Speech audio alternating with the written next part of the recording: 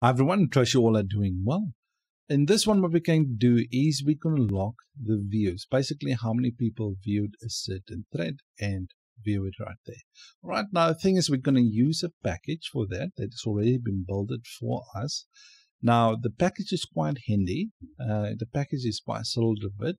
Now, what the package does is it gives us an option to log if it's being viewed by a bot, and to keep the integrity of the views right there.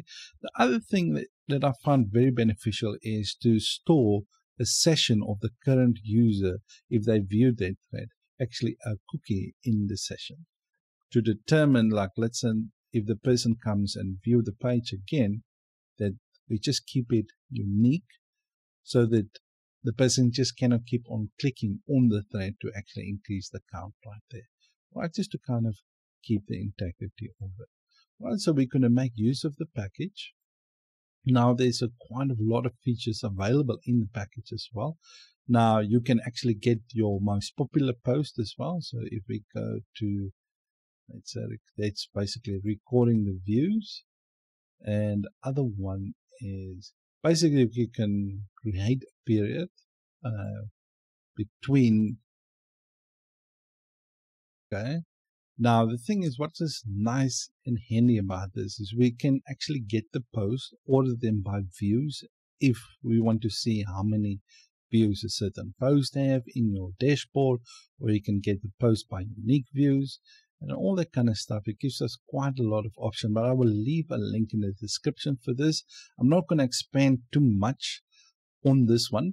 I will just use a couple of things just to basically do basic functionality. I just want to log the views and things like that. I'm not going to do the dashboard part, but I just wanted to show you the package as well, so that we can basically complete this part right here. Okay, so let's go to our code editor and install. Right, so in our code editor, let me just make this a little bit bigger for you guys, like this. Right, we're just going to open up our terminal. Right, and this needs to be. All right, now what we're going to do is we're going to composer wire, okay, or instead of actually typing it out, let's copy and paste it in. In the package, we're going to go to the installation right here. You will see we got the composer install, or we can just click the copy right there. As you can see, it copies it. All right, so let's go and install it. Right, and just paste it in here and then press enter. Okay, now that's all done. What we need to do, I just want to publish the config. All right, but before we do that, actually, let's just publish the migrations as well. So let's just copy this.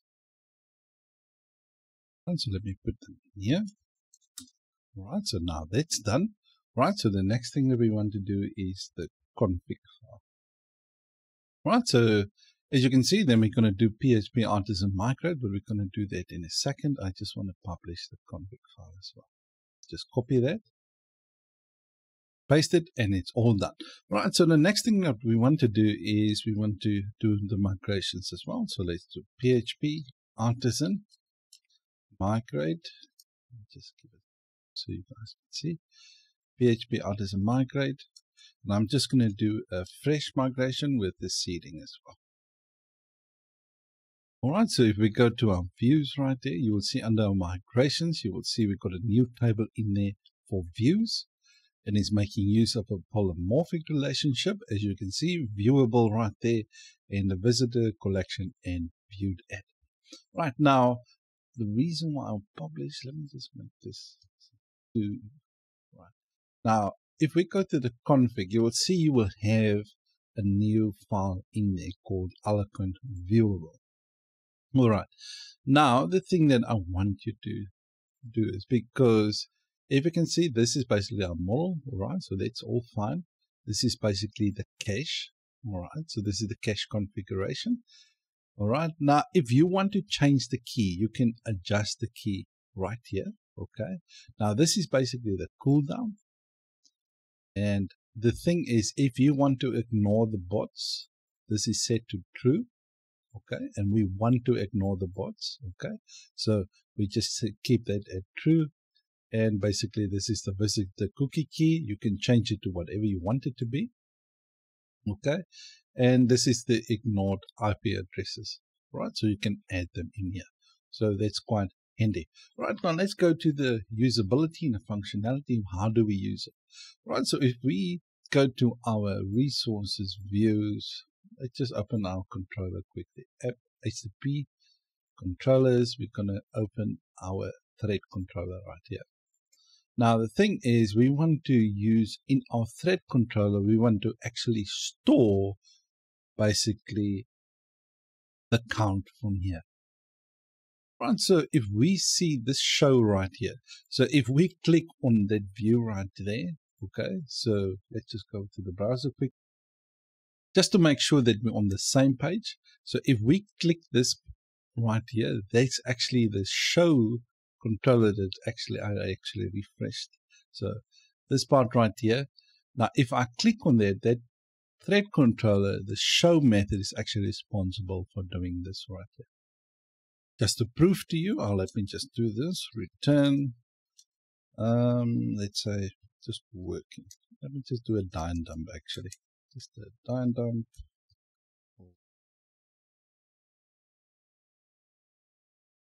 Okay. So if we click on that view, it's supposed to show us this now. Right. So if I click on there, as you can see, working right there. Okay. So we know it's coming from that view right there. Okay. So let's go back. Right, so how do we actually log the visits? Right, so let me just show you. Now, the thing is, the first thing that you do is we type in views. Okay, so we use the views method right there. And on top of that, we do the record. Right, and we just finish it, close it off. But now the thing is, it's expecting, it wants to know which model must it record. Now in this case, we're expecting the thread right there. So we pass in the thread variable like this. But now there's a problem, but I'm not showing it to you yet, but this is the one way to record it. Okay, so let's quickly view that page and see what it does to our database.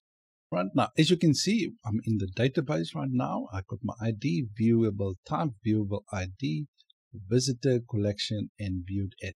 Nothing is happening in here right now.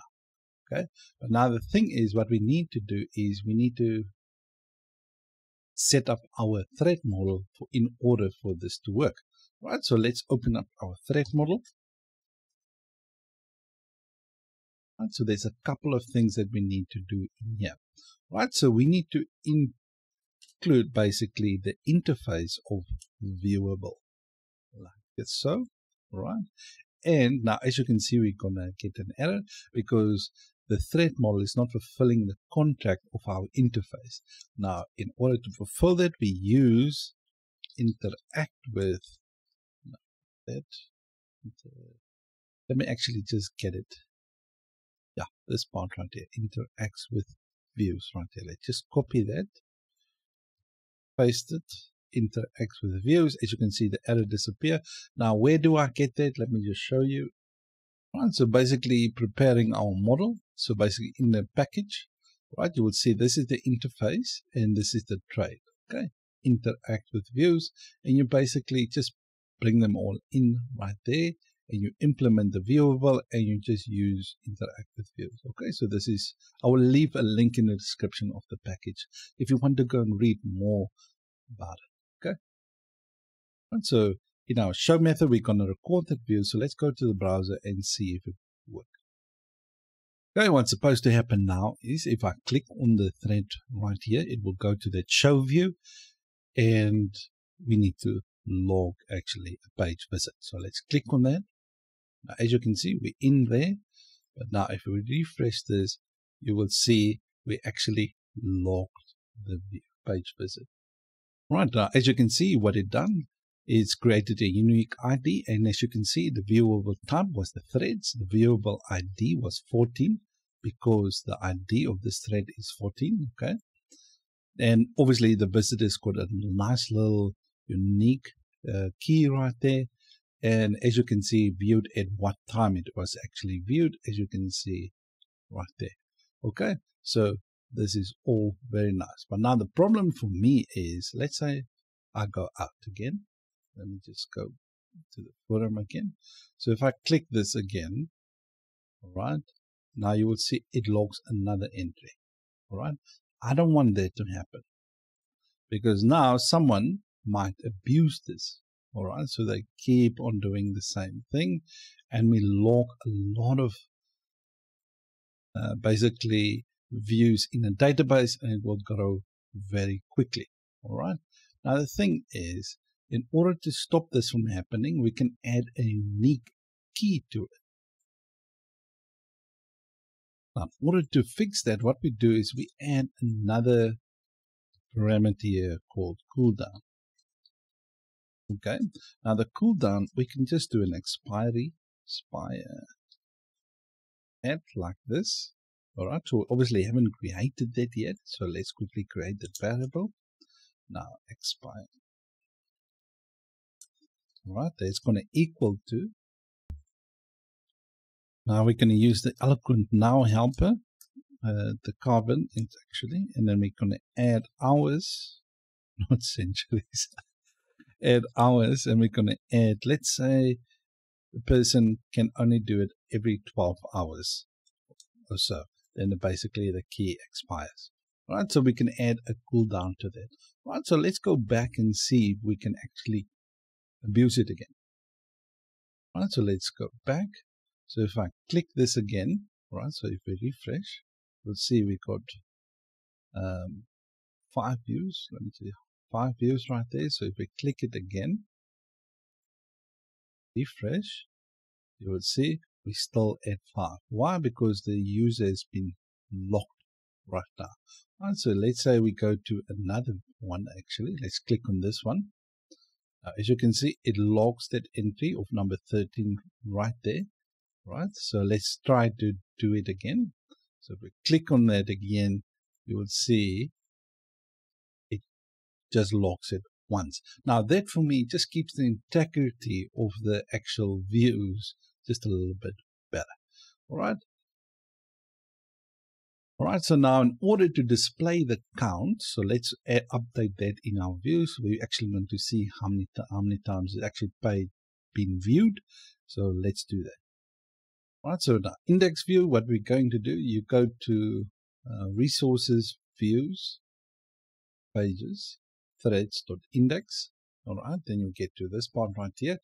Then you remember we got our blade component for our thread. So if we go in there, you will see we got our comment count, we got our like count, and we got our view count right there.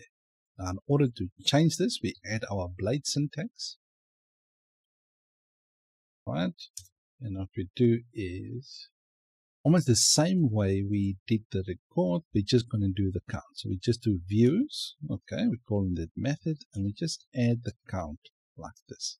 Okay, and then we obviously have to pass within the argument right here, we just add a variable for the thread like this. Okay, so now the views, we add the thread, and then it just shows the count. So let's see if it works. So as you can see, we got 5 views right there, and this one has got 1. This one has got 0, so let's click on it. All right, so this is still hard-coded. We're going to get to that in a second. So if we go back, you will see it's got 1 view right there. Okay, so the other thing is, let's say we're trying to go in there again. Let's see if it changes. As you can see, it's still at 1. Why? Because after 12 hours, it will basically expire, and the user can basically view it again. All right, so let's update the view inside here as well to be also dynamic. All right, so in the index view right there, okay, so we went to the thread. Just copy everything that you have in that view count. Just copy all of it. Okay, so let's just copy this part right here and go to our show view. In our show view, just in your likes right there, you will see we got our likes.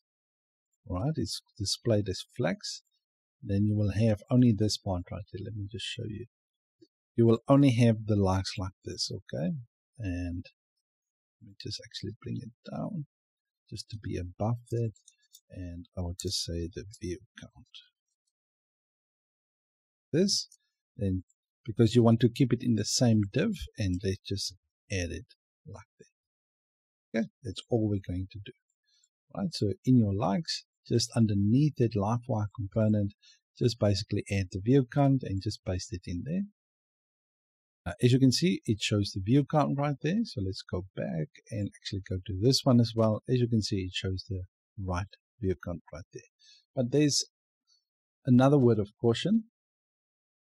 If you don't have the space in your database, then don't record the views, all right? Because you need to have space, because let's say you have a lot of viewers, you can imagine how big this table will get because of the views, because for every view there's a log and entry.